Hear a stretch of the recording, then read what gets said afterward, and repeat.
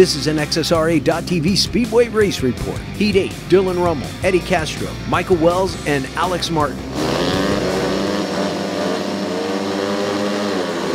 Tape up Rummel from the pole, took the whole shot. Martin from the outside, wide into turn 3 for second. Castro third, Wells behind. Into lap 3, Castro outside of Martin, challenges him in the lap 2, but he couldn't hold it and Martin stays in second behind Rummel. The fast one, looking like a kid out there, waiting for Martin to make any mistake.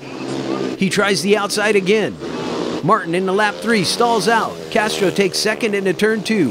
Wells now in third. Lucky break for fast Eddie Castro. 66 years young, he's the oldest racer in round 1 of the 2023 AMA National Speedway Championships. And he still gives racers hell. Dylan Rummel took the win. Castro got second. And Martin a DNF because of mechanical issues. That was an XSRAtv Speedway Race Report on YouTube. Watch the entire event on video on demand on XSRAtv, fully edited and narrated for your enjoyment. If you couldn't make it to the track, bring the track to you on XSRAtv.